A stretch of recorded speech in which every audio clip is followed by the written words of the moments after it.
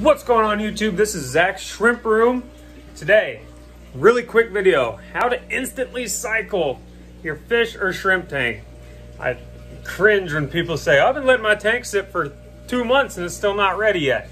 Well, watch this. It takes literally 10 seconds to instantly cycle your tank. Stay tuned. Okay, this is how easy it is.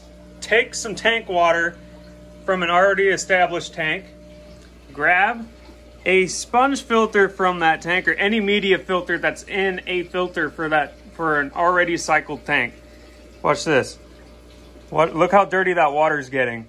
This is all the microorganisms, all the algae, everything you need for a perfectly running tank. The tank that this sponge filter has been in has been running for about 10 months now. Look at all that good juice. This is all you need. One more deal like that. Set that there. Look at this. This is all you need for a cycled tank.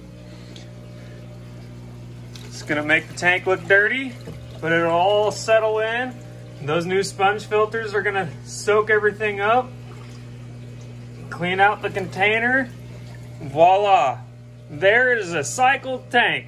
All you need to know. But Zach, I can already hear this, but Zach, I don't have any tanks yet to use cycled filters to cycle a new tank. Well, I'll tell you this. I can guarantee you there's somebody within 5 miles of your place that has fish tanks, or your city has a fish forum on Facebook. Fish people are really generous. They'll give you a bucket full of contaminated cycled water for free. You just dump it in your tanks. Call it mac and cheese. If you guys like this video, make sure you like and subscribe, and I'll catch you guys next time. Thanks.